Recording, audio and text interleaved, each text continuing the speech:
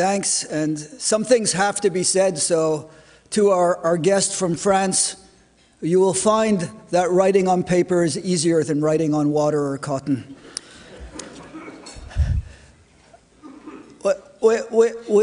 No, it had to be said. We've come through a very hard time. And living in Ottawa, going through the recession, some days it feels almost unreal because you get the statistics of 50,000 jobs, 60,000 jobs lost. You hear the economy is recovering, you hear the economy is restructuring, and it all feels a little bit like an abstraction. And then you go to a mill town, and what were numbers and economic theories feels more like blood and heart. You go to a town and you find people whose lives are destroyed, whose pensions have disappeared, whose sense of what their future is, where their home is going to be, has been uprooted.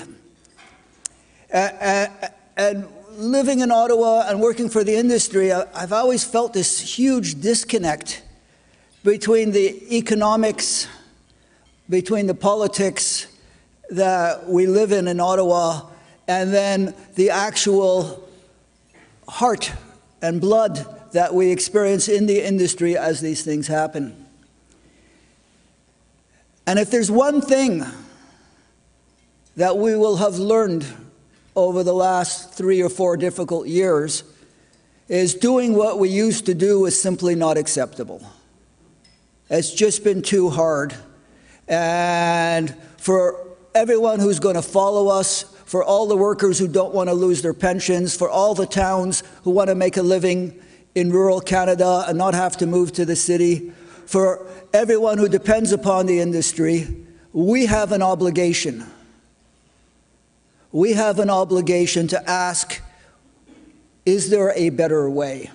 Is there a way for the Canada's forest industry to exist without this type of destruction? And there are various theories as to how things can get better. Because we're a cyclical industry, it's natural to think, well, we just have to wait for prices to get back. And when I get interviewed by the press, that's usually the question they ask is, well, when's it coming back? When are the Americans going to move out from their parents' houses and build houses? And when's it all going to come back?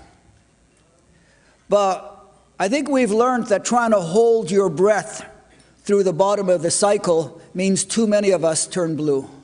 I think we've learned that just waiting for the cycle to come back is just not enough. And there are some who say, well, the way to change things is to try much harder, smarter, and better at what we're doing and be the last man standing. Being the last man standing is just not that smart an approach for 50 men. It simply will not get us to where we want to go. We have to change our business model. We have to make our business model sufficiently robust that we don't go through the sort of social destruction we've experienced over the last 4 years again. And to be fair, we've started that. What we've done is we've asked ourselves, because all business models must start with this question, we've asked ourselves, what's happening in markets? And we've seen 4 trends to which we're responding. 1, commodities are getting cheaper. It was ever thus, and we can never avoid responding to that. We must become more cost efficient year after year after year, and we have been. But getting more cost efficient, while entirely necessary, is entirely insufficient. Just getting cheaper does not mean you get to live. And if the global industry has learned anything over the last little while, that the business model that says he who cuts costs the fastest and the hardest will survive lies. It's he who changes the fundamental business model who survives. So in addition to becoming more cost competitive, we also have to look at where markets are going, And we know that the North American market will always be strong, but we have to better penetrate Asian markets, and we've been doing that. Over the last 10 years, we've increased our wood exports to China 21 times. We're the third biggest export from Canada to India and the biggest to China. Our dependence upon the U.S. market decreases month after month. So we're on that case. We're doing that part too. Another change in markets is that we cannot be just acceptable on the environmental side. We have to be world class. We have to be so far advanced that people come and knock on our door and say, how did you get there? That when Greenpeace points at another industry, they say, why can't you be like Canada's forest industry? Amazingly, we are getting there too. We're not good enough environmentally yet, but we're far better than most, and we are the only industry that's working hand in hand with the environmental community on a continual improvement process, and we are the only industry who Greenpeace refers to when they criticize the others and saying, why can't you follow their example and commit to environmental excellence? So those three things, we're on those paths, but even those three will not get us to a point where we are economically stable. The missing piece is extracting more value from every tree we harvest. And in the past, the debate has always been, can we add value? You know, can we build more furniture? Can we build more doors? Can we make pianos out of our wood and origami out of the paper? But the higher up the value chain we go that way, the more we end up competing on labor costs, which is not where our natural advantage is. So yes, we need higher value papers, and we're doing it. And yes, we need more composite wood materials, and we're doing it. And yes, we need more building systems, and we're doing it. But that's not sufficient. What we have to do is extract more value as natural resource industry, which means extracting what comes out of the tree, such as bioenergy and bioproducts. And that takes me to what it is that our study talks about, which is the opportunities for Canada's forest industry in the new bioeconomy. And the study outlines $200 billion of global market that we can exploit. $200 billion which Canada can compete for in products such as biofuels, bioethanol, biodiesel, textiles, cosmetics, siding, jet fuel additives, cosmetic additives, food additives, smart papers. And the reason why that market is there is because the world is shifting. The world is shifting to an appetite for materials that are biological. You know, people often talk about the succession of the global economy, from agrarian to industrial to the information age. And none of these revolutions happened like overnight. Okay, we're no longer agrarian, we're now using steam locomotives, or okay, we're no longer driving trains, we're now sitting and doing computers. All of these revolutions happened over time as the new thing became more and more important, as you use mechanization for agriculture, as you use information technology for industry. But if you look in the future, where things are going is adding in the layer of the bioeconomy, partly because as a human population that's going to double, as a GDP that will double in the next 20 years, facing all the challenges we do, one thing becomes clear. We are still biological beings. We can't escape biology. And some of the solutions to our problems have to be harvested from what's in nature. And so from an engineering, from a problem solving, from an invention point of view, going to what's in nature has become the single biggest growth edge of industrial revolution.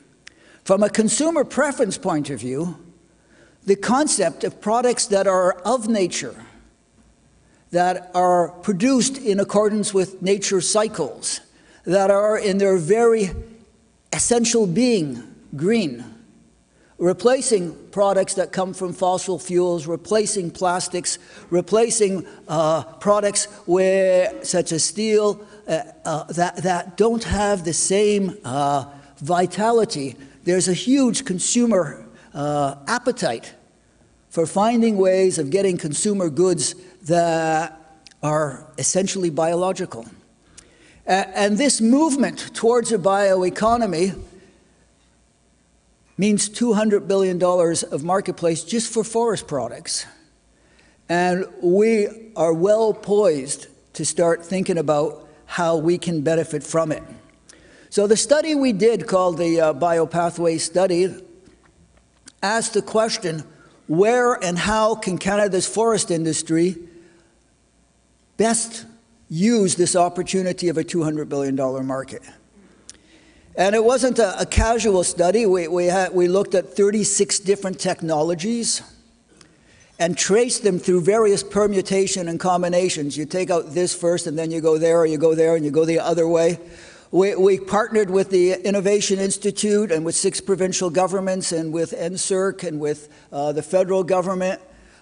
We partnered with emerging biotech companies who loaned us their expertise. We brought in economists as well as chemists as well as engineers. And the answers that came out were astonishingly clear. Even though we tested under 3 scenarios, oil prices skyrocket, oil prices collapse. We tested in 3 regions across the country. The answers came out consistently clear. The first answer, and those of you with a good scientific background will be happy to hear this, the first answer is, well, it depends. Depends where, when, what. All right. The second answer is yes, there is a robust market out there. And yes, we can compete in it. And yes, it will mean money for us. And yes, it will be economic value added. And then interestingly, the answer came out clearly that in almost all cases, trying to make it work for Canada will not involve replacing the existing industry with these new opportunities, but rather adding them onto the existing industry. That it is the use of the waste stream from our existing industry, use of the woody residue stream from our industry, that is the most attractive feedstock for all these new materials. And because the forests in Canada are owned by the people, we ask the question not just what makes sense economically, but what makes sense socially and what makes sense environmentally. And on all 3 metrics, consistently, time and time again, what we found is economically, if you have the tree already harvested and brought to the mill, you get the best economics for these new products. So integrated into the existing industry. If you use these new products to add value, you can run the mill for a much longer and more profitable time. And if you have several of these new products coming out, you can survive all sorts of changes in the marketplace because you've diversified the use of your fiber. So from an economic perspective, the most solid foundation, the most durable foundation, is actually adding these new bioeconomy products to the existing industry. From a social perspective, it was clear that standalone bioenergy, biochemical mills, in most circumstances, give you 1/5. That's right, 1 in 5 jobs compared to integrating it. So in a country in which the forests exist for the sustaining rural population, where we have had a genius, occasionally a misguided genius, but nonetheless a genius for translating our forest resources into rural employment, the message is very clear. We have to pursue these new technologies, but we have to pursue them in the integrated into the existing industry rather than stand alone, or we'll lose 80% of the employment. And then from an environmental perspective, some things are pretty clear. Harvesting a tree just for these things isn't as full and waste-free use of harvesting a tree for traditional purposes and adding these. It's a huge advantage to turn the waste stream, what used to be called a waste stream, into a value stream. It's a huge advantage for the feedstock for the bioeconomy being subjected to the same severe disciplines that the current forestry is subjected to from an environmental perspective. And it's a huge advantage to be able to substitute biological products harvested sustainably, entirely renewable, for some of the products that come from fossil fuels. I'm not saying that it's all figured out, and certainly on the environmental side, we continue to work on the metrics of the carbon footprint. But one thing is pretty clear: integrated is going to give us a much better carbon footprint than standalone.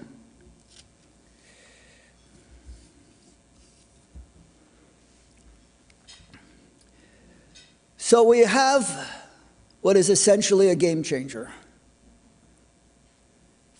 Extracting more value from every tree, giving what has been a difficult industry an economic foundation that's much wider, a footprint that's much more solid than what we had in the past.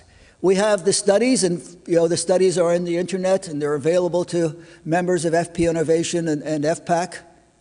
Anybody here isn't a member, we can talk to you after. And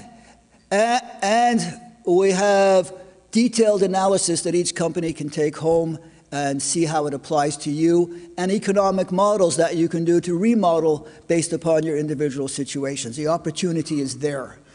But will we actually do it? And today at the press conference, I got quite a few questions. Well, it's nice that you've thought this up, but are you ever going to do it? And the answer is we are doing it now. Like most revolutions, it doesn't happen overnight. There's huge activity. We're already producing enough bioenergy in our mills to replace 3 nuclear reactors. There are mills all across the country that are producing bioproducts, everything from liquid fuels to NCC, to strengthened materials, to food additives, to stuff that makes plasma screens. We are there. Some of the products are in the developmental stage and are not commercial. Some are commercial. But we've come nowhere close to realizing the real potential.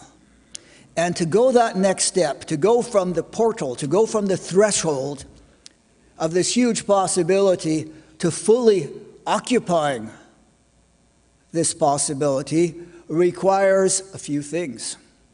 It requires that we in the industry not only continue to be entrepreneurial and inventive, it requires that we develop a new and more aggressive openness to new partnerships. Because the technology for these things will mostly come from other places. The expertise in harvesting and bringing the feedstock will come from the forest industry. And it's these new partnerships that will not only bring in the technology, it will bring in the capital. We're talking partnerships with the energy industry, the chemical industry, the textile industry, the new and exploding biotech industry. Our future will not be isolated, our future will be integrated. They need us, we need them, and the marketplace is going to suck us all along this path. The other thing we need is government to understand that this is our future. We need governments to, first of all, ask themselves, what in my policy structure inhibits change? Because in the past, its temptation was always to say to government, help me, I'm changing, and hope that they'll do something to slow down the pain. We know that is the path of self-destruction. The role of government is not to freeze the status quo. The role of government is not to subsidize a model that doesn't work. The role of government is, one, to get out of the way of change by making certain that the policies that are in place do not inhibit the speed of change. The role of government is, two, to support the necessary transformation. And the sort of support that is useful for the bioproducts, for the new biochemicals, is support for R&D and for the bringing of these products to commercial production. That's a legitimate role for government. And support for the retooling of our mills so that we can use more green energy and produce more biofuels. That also is a legitimate role for government. We'll have to give the government in Ottawa credit for most of its support to our industry has been exactly in that direction, green transformation and R&D. But we also have to acknowledge that in Europe, United States, China, all over the world, Brazil, the level of government support for transformation exceeds that in Canada. And would we be happy just competing company against company? Of course we would, if that were possible, but it's not. This is an international, not global, competitive field. Global is a bunch of players playing on the global marketplace. International is nation against nation. And it is the national will to invest and change that's going to make the difference. And so we've been saying to provincial governments and to the government in Ottawa, what we need to see from you is continued, increased, and more aggressive support for the industry's transformation to these new products and to bioenergy. Not subsidize our operations. Don't give us premiums for what we produce. Don't try and save mills that are in trouble. Instead, join us in this change process and play your role as government. I started by talking about the hard times that we've gone through.